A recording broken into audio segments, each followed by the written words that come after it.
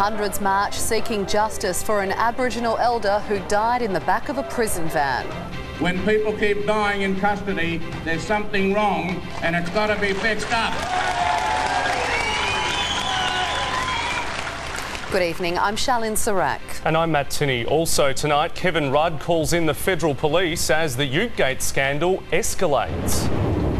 And clearing out the Perth house linked to the latest underworld killing. This is 9 News. More than 1,000 people gathered in the centre of Perth today to send a cry for justice to the state government. The rally came nearly 18 months after the death in custody of a 46-year-old Aboriginal elder, Mr Ward, in circumstances the WA coroner called inhumane and disgraceful. Justice for Mr Ward! When do we want it? Wrong room on the wrong floor. Next on 9 News, the secrets that led to an American couple breaking the record for the time they've spent together. Also, how the mighty batting of Adam Gilchrist helped Aussie kids get new bikes. And why shoppers in Garden City thought they should dance.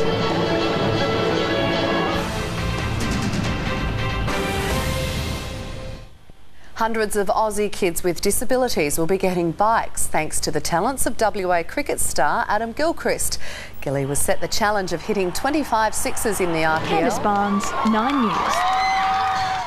Time for sport now, and here's Mark Reddings. Thank you, Sharlyn. Coming up, 2 heavyweights slug it out in the WAFL and the all-conquering Cats hit Perth.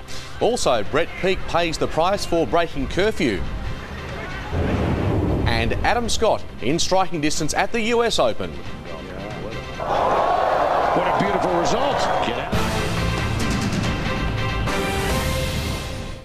Dump docker Brett Peake has put in a solid performance after being sent back to play with East Fremantle today. Peake was dropped after breaking a team curfew and drinking alcohol last week. It's believed Brett Peake stayed out drinking beyond a midnight curfew before a training session the next day. 9 News. As they say, better than bank interest. That's all in sport for this Saturday. Enjoy your night. Thanks, Mark. The forecast is next. And Lee Steele will be here with details of an unsettled week ahead.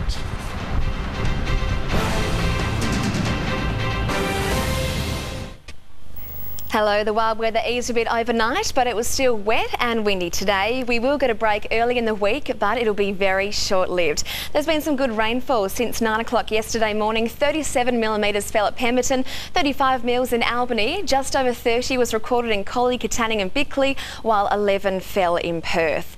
The satellite photo shows isolated showers over parts of the Pilbara and the Kimberley, and cold westerlies are bringing a few showers and the odd storm to the southwest.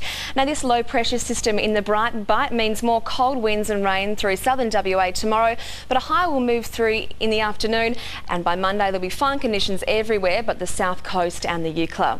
Around the country tomorrow, dry in Adelaide, Melbourne and Hobart, but some showers in Canberra, Sydney and Brisbane, and a sunny day in Darwin.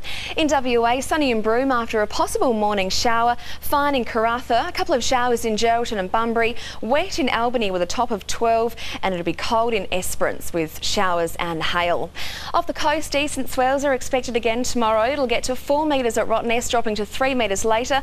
Winds from the south-southwest, moderate to fresh at first, then easing during the day. The temperature in the water is about 19 degrees. So a shower or two in the city tomorrow, clearing later with a maximum of 16 after a low of 7 degrees overnight. Then mainly fine for the start of the working week, though cold on Monday morning, dipping to 3 degrees. Then another cold front will bring widespread rain to WA from Tuesday. It'll stay wet through the week with temperatures in the late teens. Matt and Sharlyn. Thanks, Lee, and that's the latest from the 9 News team. We'll have updates throughout the evening. For now, though, good night. Good night.